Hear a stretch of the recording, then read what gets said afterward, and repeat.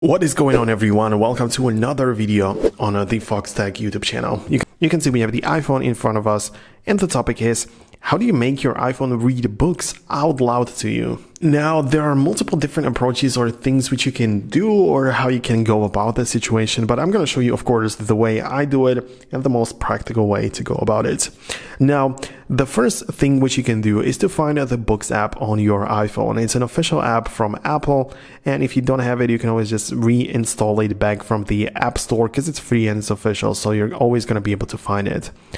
Now, you probably have some books already downloaded on your book app, and if that's the case, you can always just open it up, and the first thing that may come to your mind is you can make your iPad read the books, but it's not something that you would probably expect. You can, for example, whenever you have some text within the books, you can always just select it. So if you have the text selected, you can make it speak. So when you click on that, tap on more options, it's going to show me the option to speak.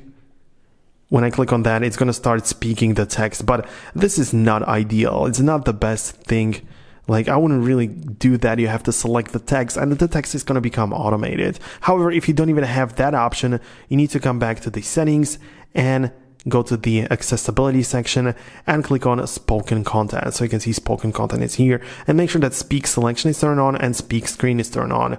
So when I come back to the Books app, I can literally just swipe down from the upper portion like this, and it's like reading the book for me, but the voice is the Siri, it's automated. It's not, doesn't sound that good. You're not supposed to do it that way. That's not how people do it. Guys, I want you to use your devices the best possible way, and that's why I created this free education platform where you can find, as of right now, there's the video editing course, all apps explained, where you can find full guides for many different apps. We're constantly adding more to the list. It's free to access. Link is down below. If you want your iPhone to read books out loud to you, you are supposed to use the audiobook section. So, for example, at the bottom you have the Reading Now, Library, Bookstore. You also have the audiobooks.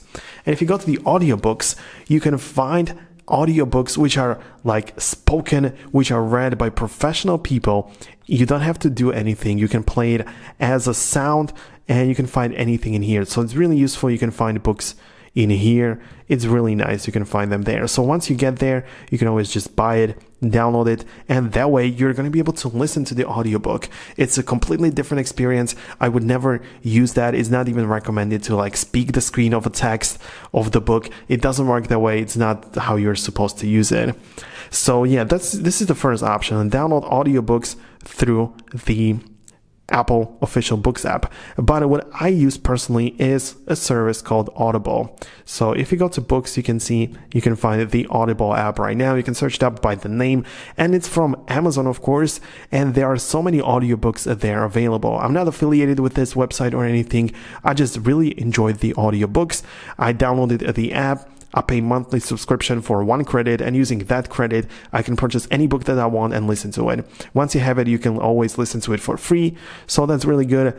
I have it, I use it all the time. It's like the entire app is all about audiobooks. So I make my iPhone speak the books to me or read the books to me through audiobooks, and mostly through Audible. So these are my tips. This is how I do it. You can do it the same way or purchase audiobooks from within the Books app. So it's up to you, but this is basically how it works.